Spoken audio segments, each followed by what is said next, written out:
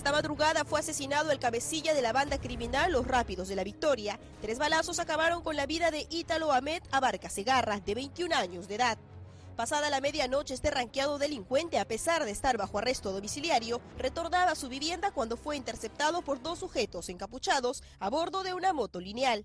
Las balas fueron directo a la cabeza de Ítalo cuando se encontraba distraído hablando por su celular. Se presume un ajuste de cuentas.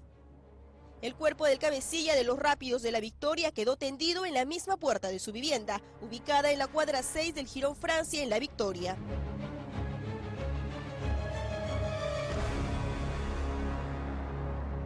Ítalo Abarca Segarra fue el delincuente que disparó a matar contra 3 efectivos de la policía en el año 2014. Los oficiales José Antonio Torrejón, Danger Sánchez y Américo Ramos. Ellos resultaron heridos durante este operativo realizado para capturar a los 5 integrantes de esta peligrosa banda.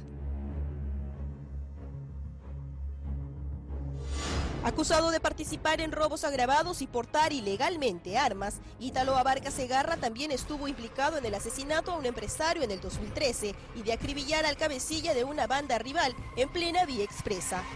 El líder de Los Rápidos de la Victoria está muerto. Los otros 4 integrantes de esta peligrosa banda cumplen su pena bajo arresto domiciliario. La policía permanece atenta frente a una inminente guerra de bandas criminales desatada en La Victoria.